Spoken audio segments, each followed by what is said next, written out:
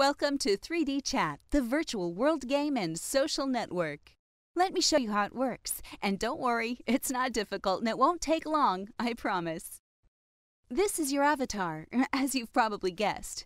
To move, use the standard WASD keys or the arrow keys. As you move forward, you can also press and hold the right mouse button to turn and look around. To run, move forward and hold down the Shift key. Some objects in 3D Chat are interactive, like this stool. Let's try and sit down. First, left-click on the stool. You'll know it's selected when you see its name on the screen here.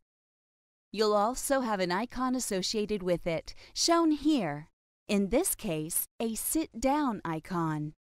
Click on the icon and you'll sit down.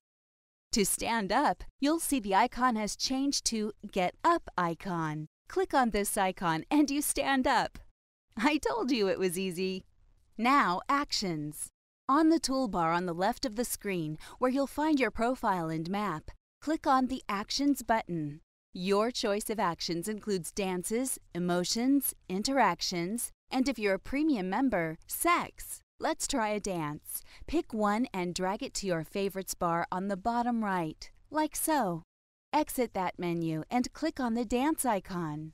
There you go. You're dancing. An action will generally need to run at least once before you can stop it. To stop an action, right-click on it above your chat window. You'll see here you have a housemate. To interact with another avatar, click on the Actions menu, Interactions, and we'll choose a hug.